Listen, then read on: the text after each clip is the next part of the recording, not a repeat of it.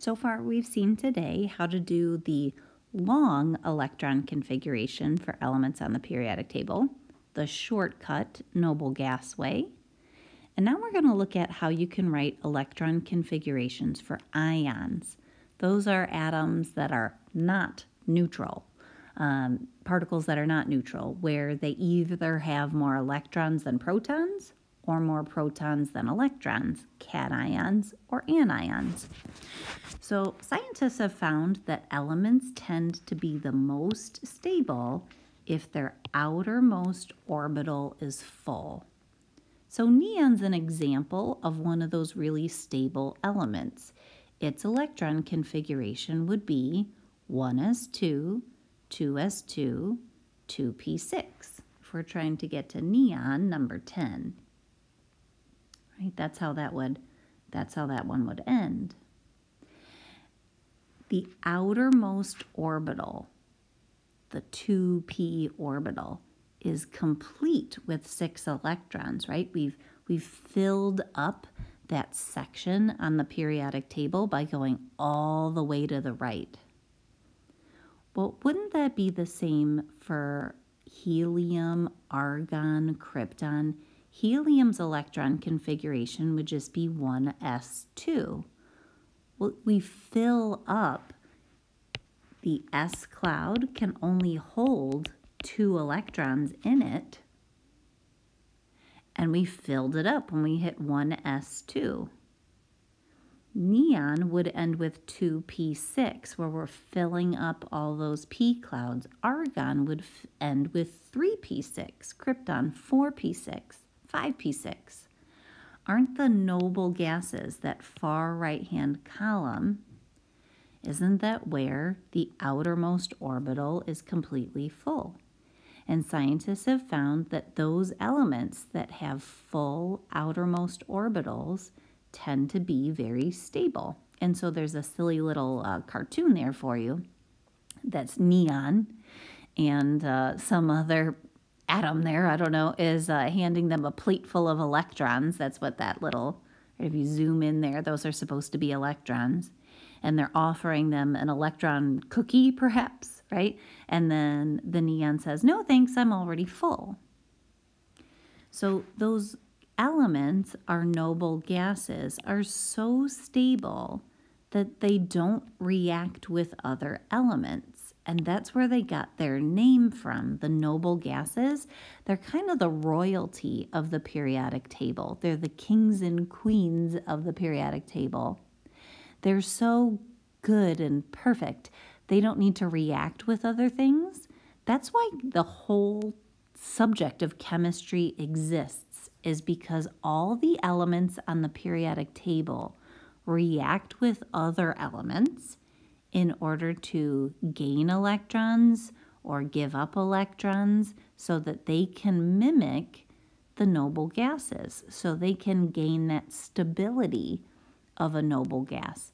So since the noble gases are already full, they're already complete, they have no need to react with those other elements. So it's very difficult to get helium, neon, argon, krypton, those guys to react with anything at all. It doesn't matter what you put helium, neon, argon, krypton, those guys with. It's like, hey, neon, do you want to react with some copper? Nah. Nitrogen? No. How about some phosphorus? Zinc? No thanks. It doesn't matter what you put neon with. It's not going to react because it's already good the way it is. So because they don't react with other elements, that's where they got their nickname from. They're the royalty of the periodic table. But the other elements on the periodic table, the non-noble gas elements that do react, they react with other substances in order to achieve a full outermost orbital as well. It's the whole reason why chemical reactions occur. Those unstable elements are on a mission to become more stable.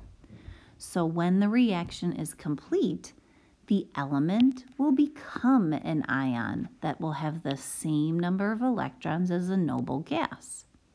So when you look at this silly little cartoon here, And it's got neon in the center there, and neon saying you're all just wannabes. Neon has 10 electrons. And when you look at these different ions that are surrounding neon, so if you look to the far left there, you see aluminum. And it has the aluminum ion as being +3. The reason why aluminum is +3 is when you look at where aluminum is on the periodic table, it has 13 electrons.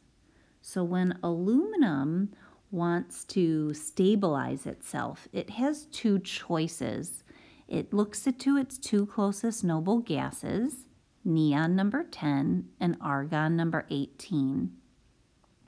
And it says, what could I do to try and stabilize myself? I have 13 electrons right now.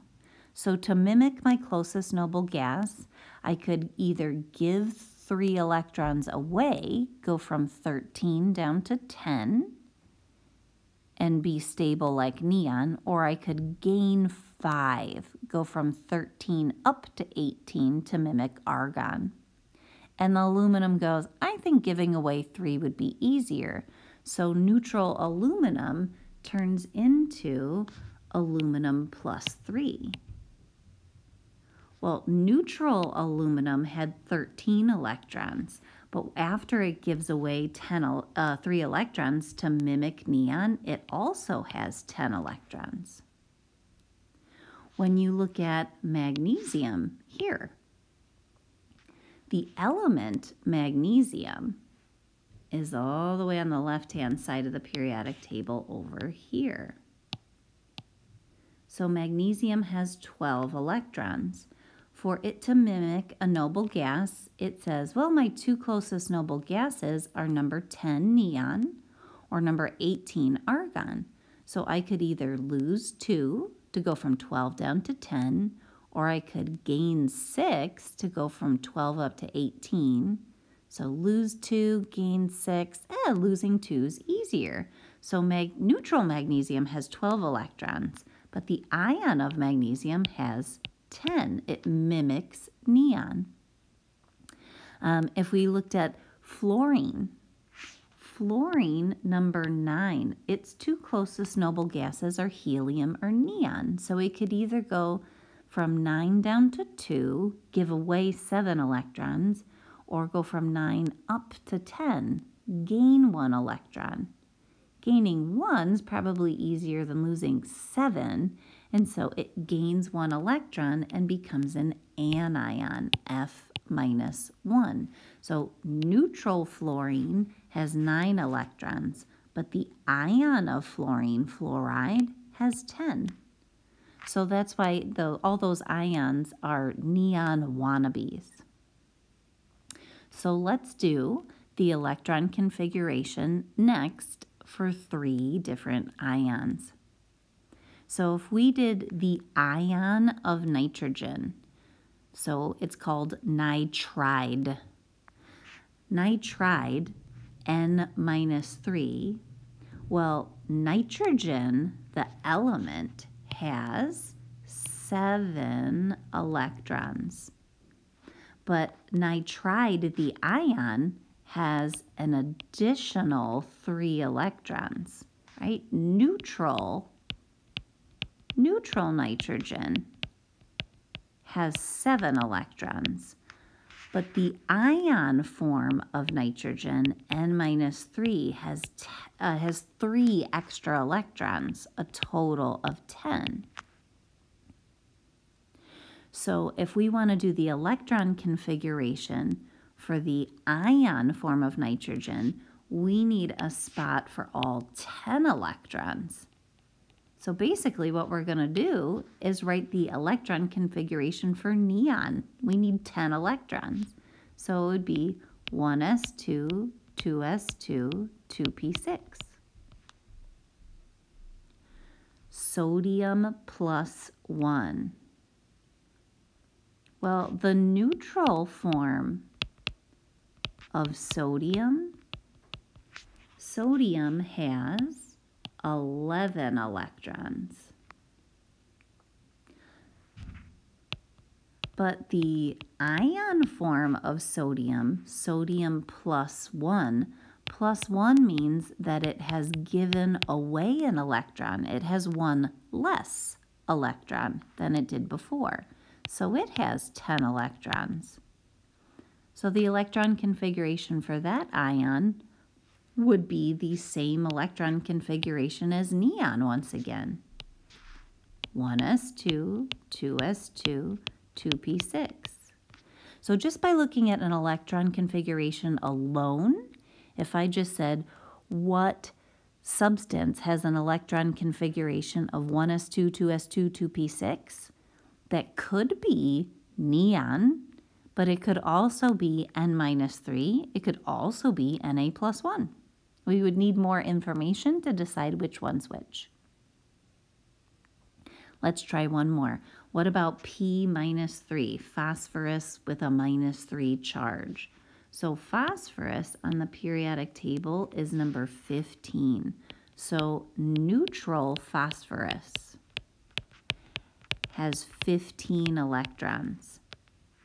When phosphorus becomes an ion, you can see here from its charge, it's going to gain 3 electrons, have 3 extra electrons.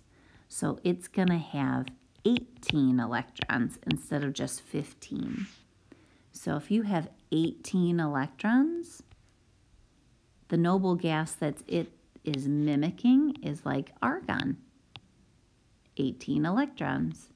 And so you would write the electron configuration for argon, 1s2, 2s2, 2p6, 3s2, 3p6.